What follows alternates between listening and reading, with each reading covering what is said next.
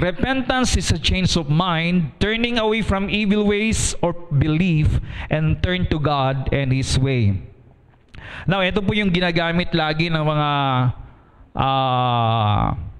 marami sa mga pastor na katulad ko na verse of repentance in 2 Chronicle chapter 7 verse 14. If my people who are called by my name, of course that is the people of God, will humble themselves and pray and seek my face and turn from their wicked ways, then I will hear from heaven and I will forgive their sin and heal their land. Okay. Ang repentance po dito na tinutukoy ng ating Panginoon is number one is you have to humble yourselves. Being humble before the Lord is to admit that nothing you can do to change yourself. Nothing you can do to save yourself. Nothing you can do to prosper yourself. Nothing you can do to make yourself prosperous. To humble yourself before the Lord is you are dependent to what God can do for you. Yung magagawa ng Diyos sa iyo. Ngayon, kung ang sa tingin mo ay kaya mong iligtas ang sarili mo, kaya mong pasaganain ang sarili mo, kaya mong bigyan ng kaligtasan ng sarili mo o bigyan ng kasaganaan ng buhay mo, in your own effort, in your own way, then that's not humility. Meaning, you're not dependent on God, you're dependent to yourself. So, humility or humbling down ourselves before God is we are dependent on God. Sabihin nga natin, I am dependent on God. Okay? Dependent ka kay God. So, if you who called on the name of the Lord will humble yourselves, meaning you cannot make yourself righteous. You need the righteousness of our Lord Jesus Christ. You cannot wash your sin away. You need the washing of the blood of Jesus Christ. You need Jesus in yourself.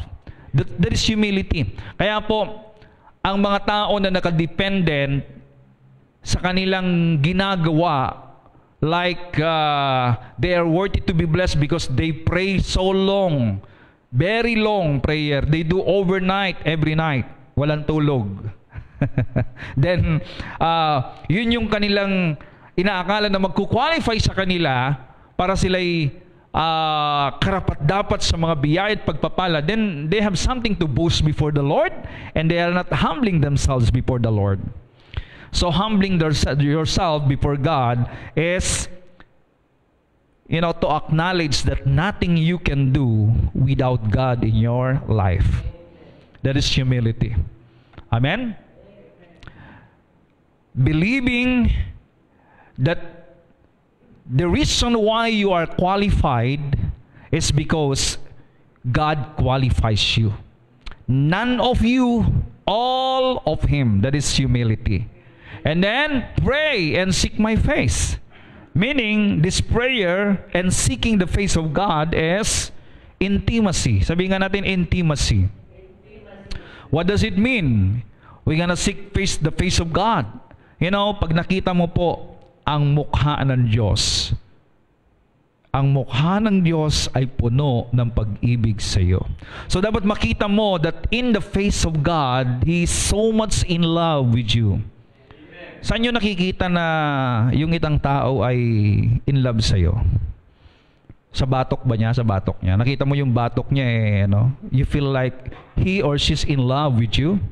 O di kaya, doon ba sa paa niya? Doon ba yung nakita mo yung paa niya nakita mo in love siya sa'yo? No.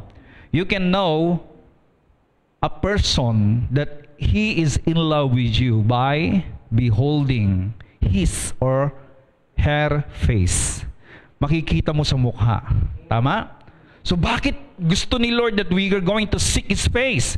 Because in the face of God, we can see how much He loves you. Hello? Praise God.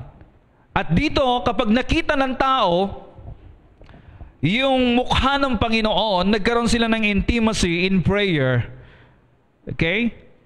Then, people now will turn from their wicked ways. Meaning, they're no longer dependent on their way.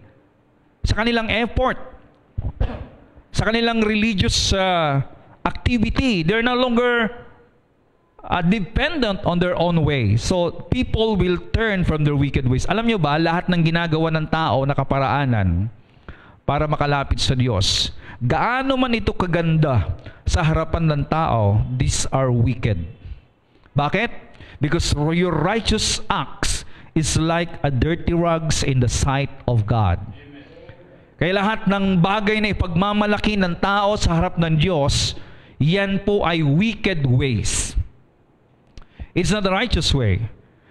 The only righteous way is the way of God. Yun lamang po ang tanging matuwid, katanggap-tanggap sa mata ng Diyos na kaparaanan. Yung paraan ng Panginoon, hindi yung paraan ng tao, hindi yung paraan ng relihiyon.